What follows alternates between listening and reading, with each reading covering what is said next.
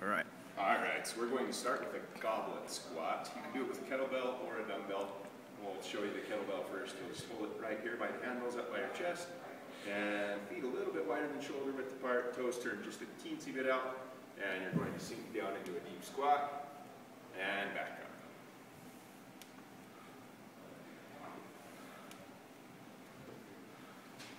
With the dumbbell, you'll hold it a little differently. You're going to hold the end of one. And I'll show you from the side so you can see how your back needs to lift. We want to keep your back straight. Sit back with your hips and up. So this is the same kettlebell or dumbbell. We want your back to stay straight the whole time, not rounded over. And you're sitting back, pushing your hips back. Knees should be above your toes, not in front. Keep your weight on your heels. We'll follow that with the box jump. So you just work your way up, whatever size box you're comfortable with. And you'll start without an approach at all. Just down, jump, land on the box. I prefer to step down, just because it's less pounding on your knees. While you're down, jump, land. Try and land with your whole foot on the box, rather than just on your toes. A lot of people will box jump and land like this, and it's easier to slip and bang up your shins, and you don't want to do that. So next up is a half get up. So this is the first half of a Turkish get up. You'll start dumbbell in one hand, that same knee up. You're going to actually shift your hips over. So you're just on the right side and sit up. You can use this hand to help push yourself up and down. So I'll show you on the other side. Shift. Keep the dumbbell right above your shoulder the whole time. If you come forward with it, it's hard to hold it up. So it needs to stay right there. If you look at it, it helps. You're going to sit up, use this arm, push yourself up, and back.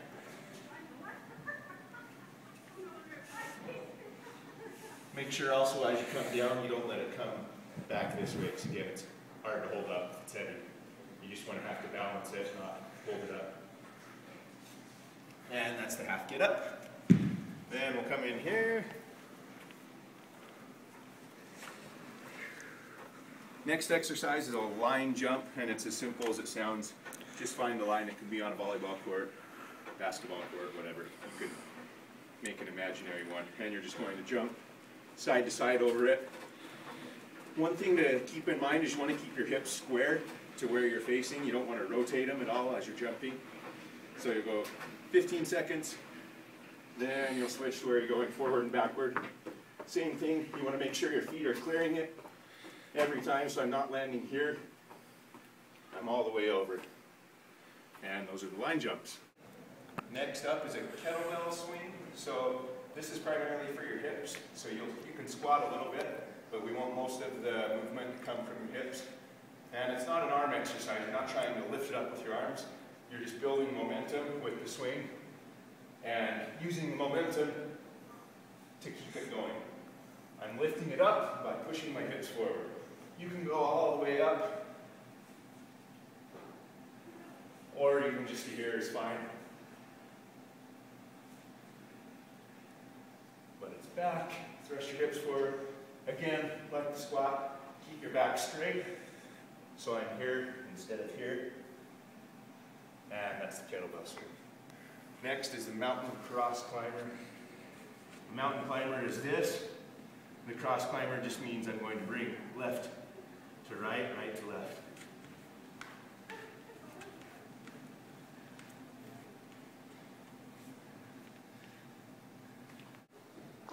So the last thing we're going to have you do is a leg crank circuit. It's specifically for leg endurance, and they're miserable. We'll start with one set. Eventually we'll work up to 3 or 4 sets, but one round of leg cranks is 24 of everything. Squats, lunges, split squat jumps, and squat jumps. I'm only going to do 4 of everything to keep the video short. Anyway, so you're going to do your squats really fast, but keep good form. You want to make sure your thighs go all the way to parallel, and it's force 24 speed squats. Again, I'm only doing 4. Right into 24 lunges. You want to make sure this knee goes all the way to the ground. Again, keep an upright posture so you're not leaning forward. Then right into split squat jumps. From a lunge, you're jumping and switching your feet, land soft. And then you'll finish out with squat jumps for 24. Again, make sure on the squat jumps you're going down so your thighs are parallel to the floor. And one time through, 24 of each. That's it.